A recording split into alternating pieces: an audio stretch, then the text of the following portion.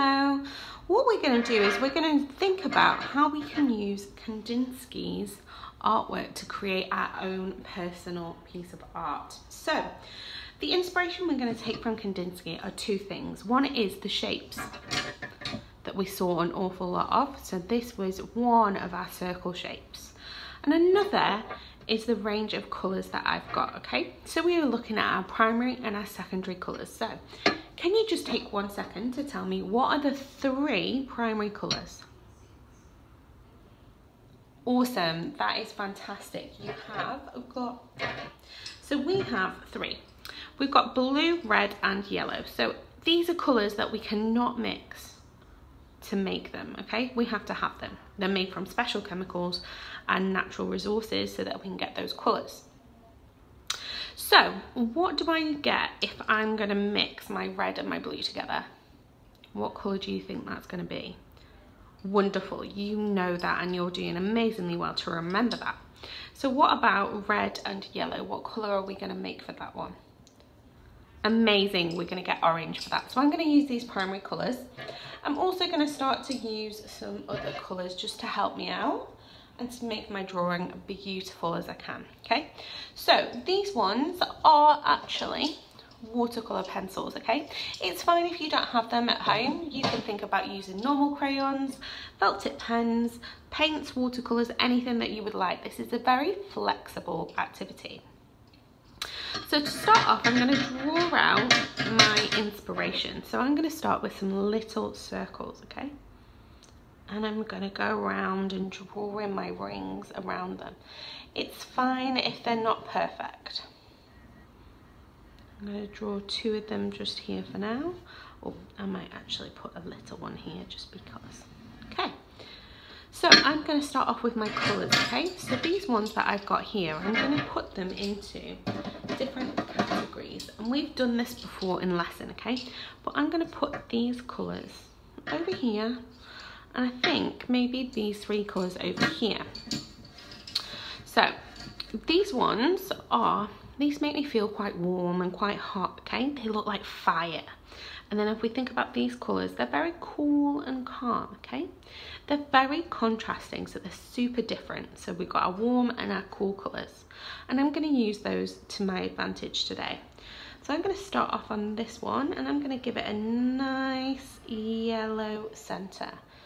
But then for my next ring, I'm going to use my contrasting colours. So I'm going to go straight in for purple, okay?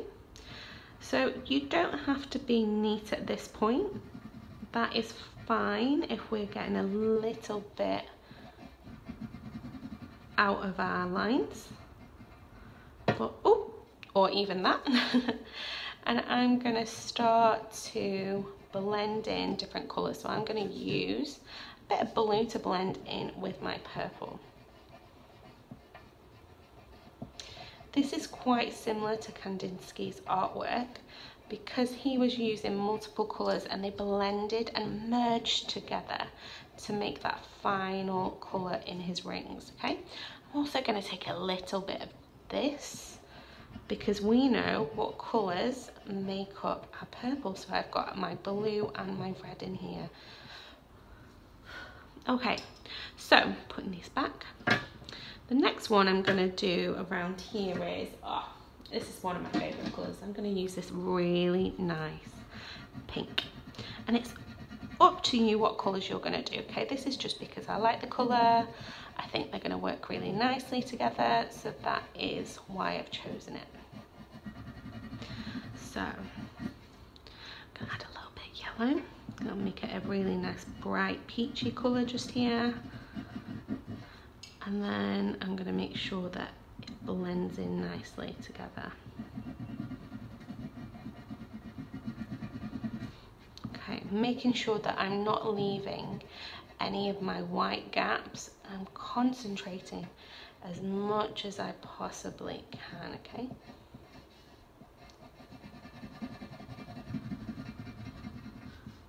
So this is what I want you to be doing. Add a little bit of purple. So I'll make it a little bit dark around there. And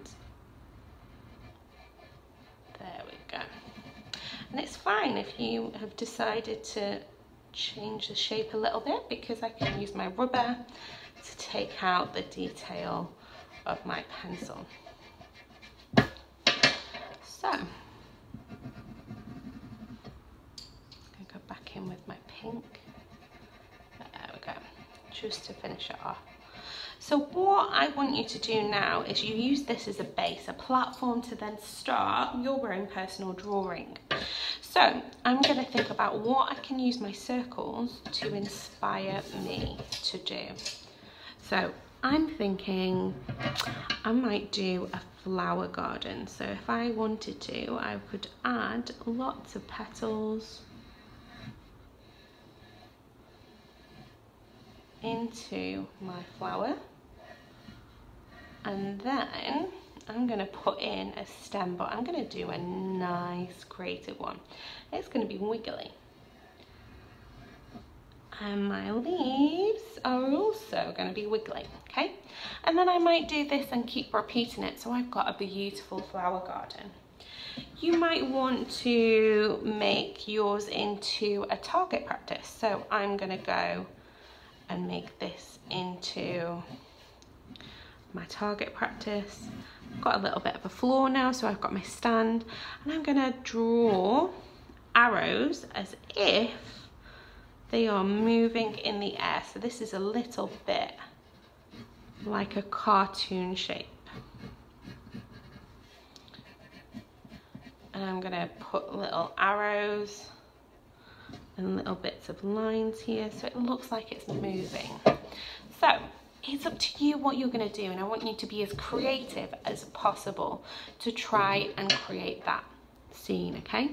Personalize it, make it yours, and make sure you have fun doing this. I'm just going to show you what the watercolour pencils do. So what I've got is a range of different watercolour paintbrushes that I've got here. These are from sets that I've collected over the time.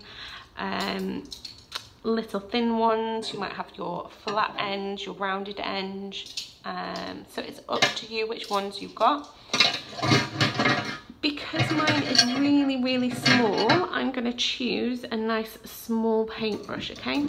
And remember, in my water I only need a small amount, so only about that much water, because if I spill it over it's going to spread the least amount with the small amount. Okay, so I'm going to add a little bit of my water in now. And I'm going to try and blend in these colours.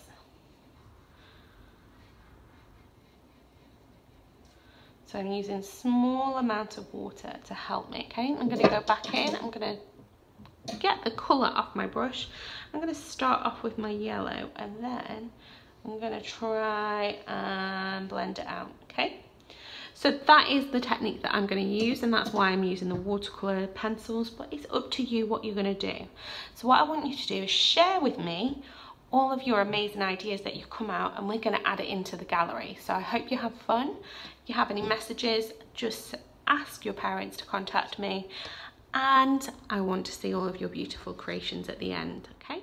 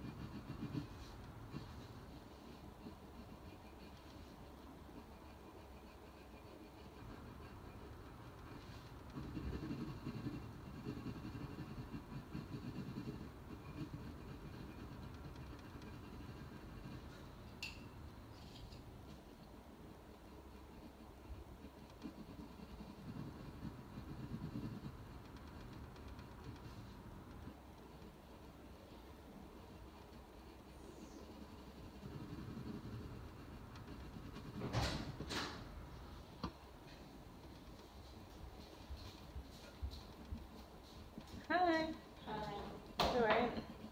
Yeah, what are you doing? I'm doing a drawing for my year twos. Why there? Because the camera's on there and I can see my drawing. Otherwise it's at an angle and I can't get it on video.